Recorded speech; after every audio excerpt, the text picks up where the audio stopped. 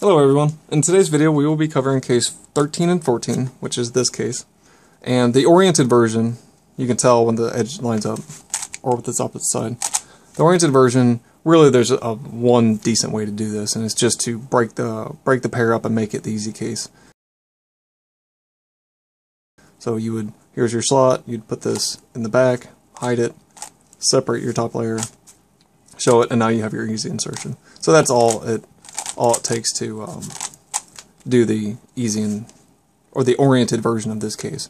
So you just break it up, make it the easy case, and then insert it like you normally would. Right? Not too bad. For the non-oriented version of this case, it's a little different story. Okay, so for the non-oriented version of this case, we know we're going to need a third generation of movement, and you can either pair the case up and insert the pair with your third gen. And how I normally do that is I put this in the corner slot and then do the exact same move again, and that will pair your pair up.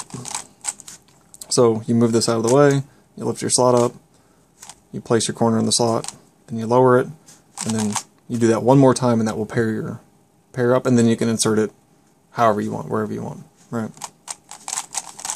The other way to do this is you can lift this slot up and perform a U to break it up, and then when you lower the slot, if you move this here and perform a sledgehammer right like this, it will also pair the pair up, but it will orient the pair as well, so you can insert it. So this really only works if you need to reorient this edge. If you don't need to reorient this edge, then don't do this.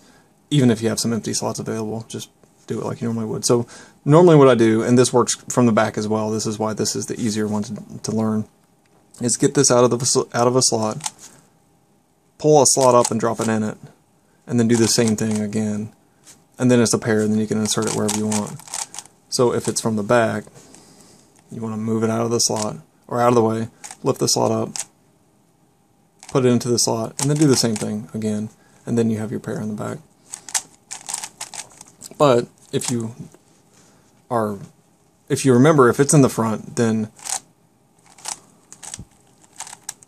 that works as well. And that might be fewer move count, I'm not sure.